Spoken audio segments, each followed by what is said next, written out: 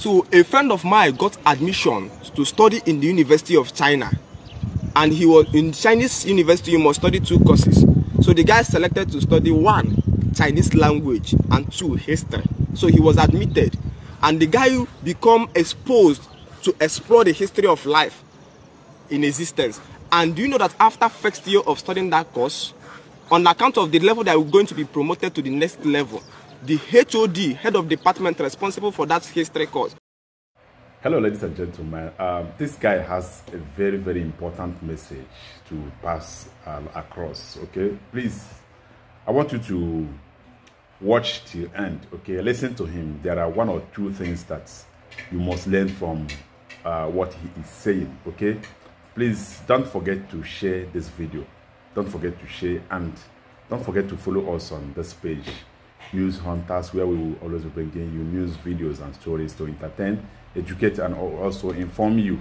One of the reasons why I am bringing this video, because I know some people might criticize him, but if you listen attentively, I am sure that you are going to pick 1 or 2 points in what he is saying. Go ahead and watch the rest of the video. Thank you. So a friend of mine got admission to study in the University of China, and he was in Chinese university. You must study 2 courses. So the guy selected to study 1, Chinese language, and 2, history. So he was admitted, and the guy become exposed to explore the history of life in existence.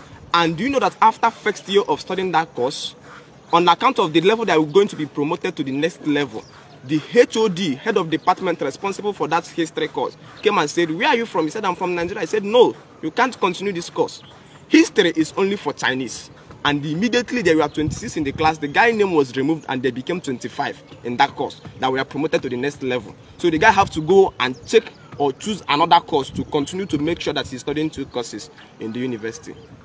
Do you see how a nation is preserving the integrity of their history from a nation? Because the white men knew that whoever that can explore the history of a nation must know the weakness or the bad thing or the wickedness that the white men have done to a black man in the past life of existence.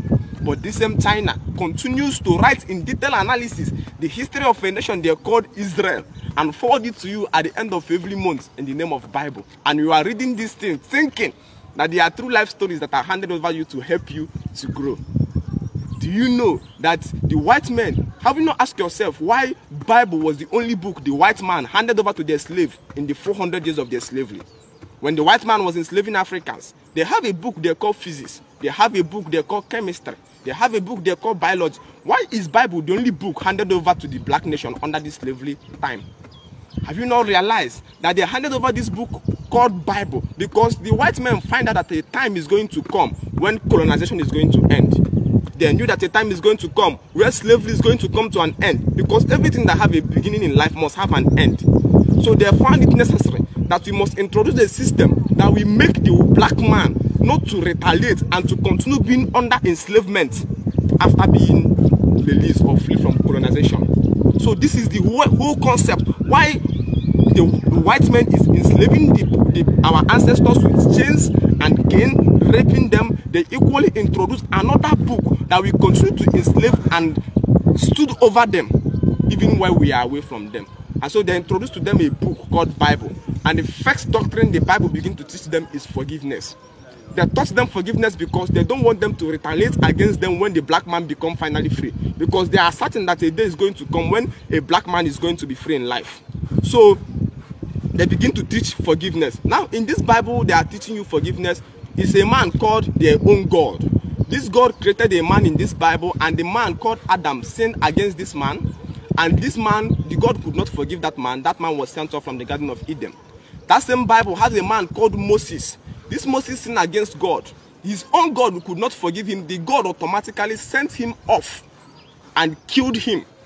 This same Bible has a man who is called Satan, who defied or sinned against him in heaven. The God could not forgive him. The God sent him down to earth. Even when the whole world was sinned, the God could not forgive the whole world. The God had to use flood to destroy the whole world. This is the God that is teaching you about forgiveness in the Bible. The Europeans wanted to teach you forgiveness so that the black man cannot come to retaliate against the things that they have done to us.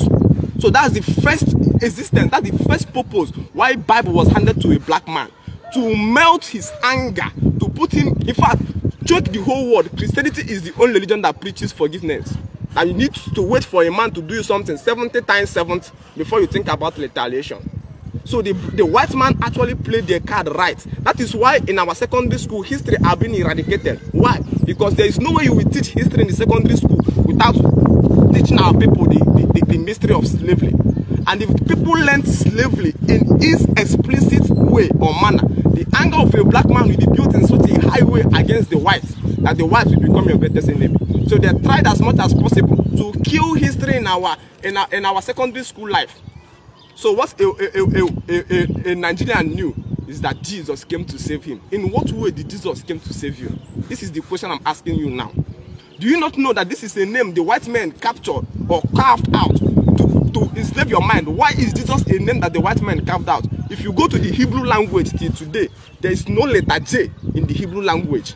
So a nation that does not have letter J is having a name called Jesus. How possible is that? It's just like in Igbo land, somebody answering Chincho. There is no O in Igbo in the Igbo alphabet, so it's impossible for somebody to answer Chincho. That's the same thing that they are trying to tell, that a name somewhere existed that is answering Jesus. Or whether the name was translated on anything, it is to tell you that this is a fabricated stories.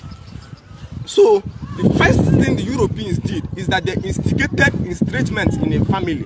The highest instrument is that they won our women, because our men are too rigid to conform or to be broken to a new idea of life. So they captured our women and begin to introduce our women into their church system. So if you come to any church now, women are the pillar of the church, or women are the bedrock upon which the church horizon is resting upon. Because our women was captured. You know, when you win a man or when you convince a man, you convince one person. But when you convince or we win a woman, you convince the whole family. So once our woman's heart has been captured into believing that their own religion is the right thing, they begin to preach it to their children.